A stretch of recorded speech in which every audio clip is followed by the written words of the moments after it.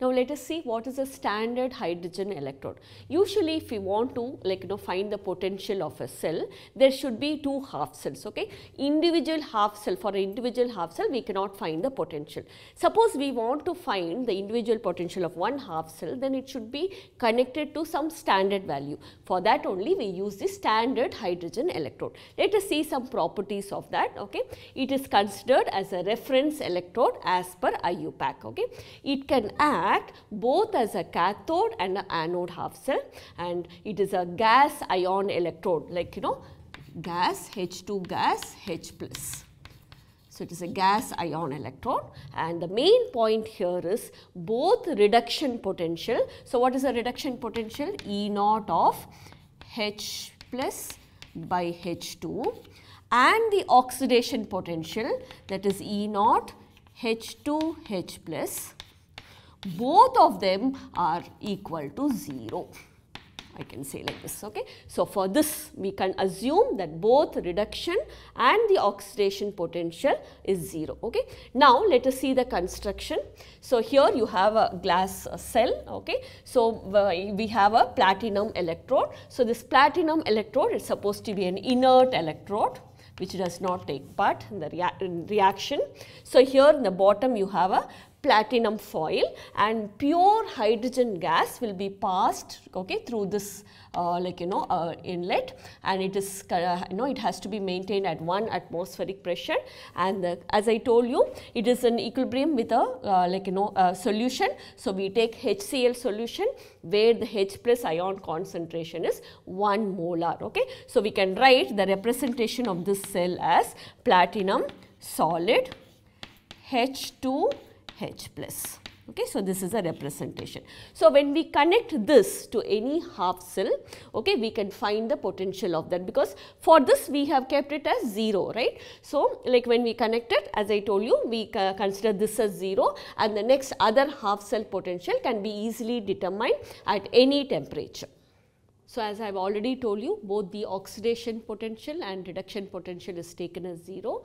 Let us see the reactions involved in it. So if we take this the anode half cell, okay, if we take the standard hydrogen electrode as anode half cell, the reaction is H2 will become 2H plus plus 2 electron, okay, giving you 2 electron. How will you represent this? This will be platinum, okay. So H2, just write H2 H plus, okay. So this is gas, and the concentration of this is usually we take it in molarity, that is 1 molar, okay, and the platinum electrode.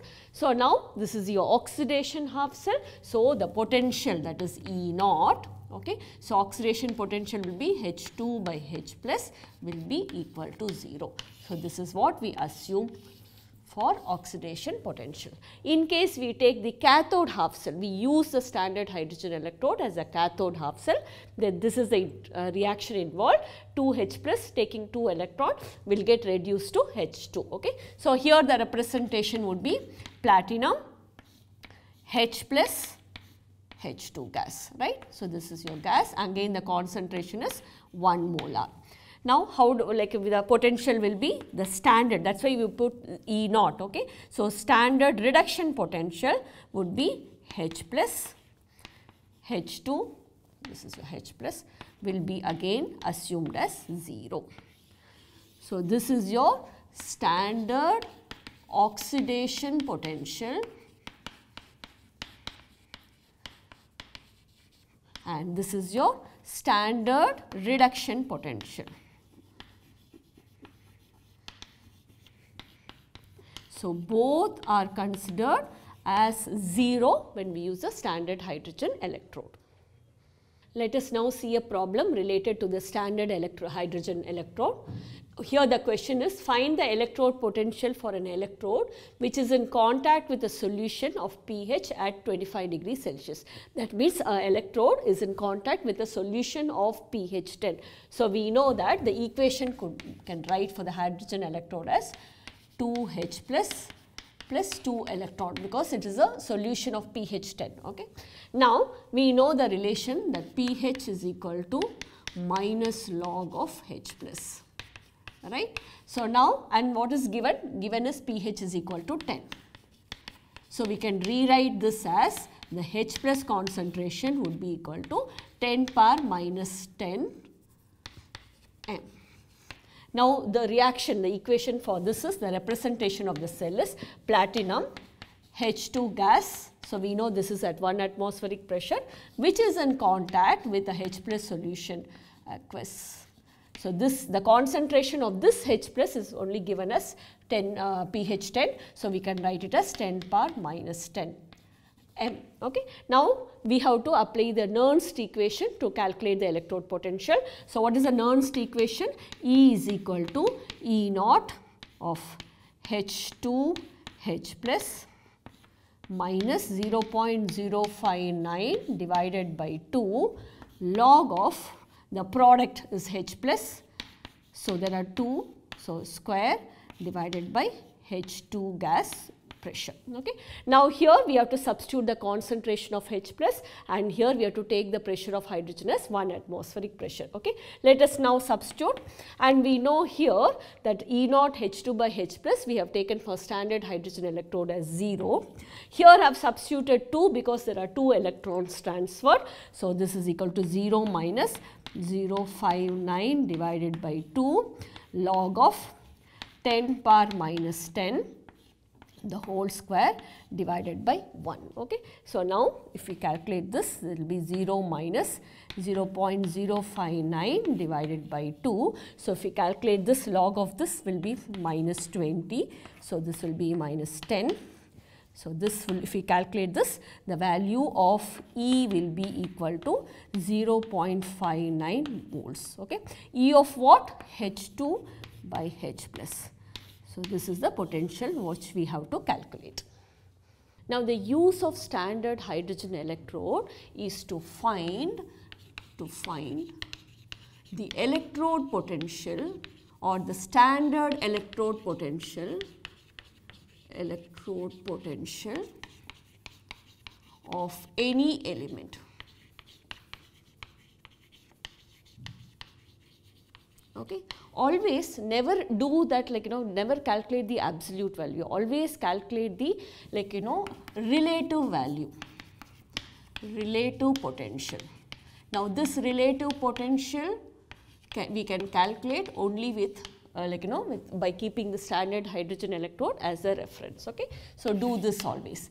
Now I'll just give you a setup where we can find the electrode potential of any given element. Okay. So now I have made a setup where we have an anode and a cathode. Here in this case I have made cathode as your platinum electrode, that is a standard hydrogen electrode. So we have the concentration here of H plus is equal to 1 m, and through this we have passed hydrogen gas at 1 atmospheric pressure. Okay, so this is your standard hydrogen electrode where reduction will take place. So what is reduction? Basically H plus ions can take electron and form H2 gas. Okay, here I'll tell you how this 2 electron came. Here what I have done is I have taken zinc electrode, okay, and I have dipped this electrode in a zinc sulfate solution, and the concentration of this is 1 molar.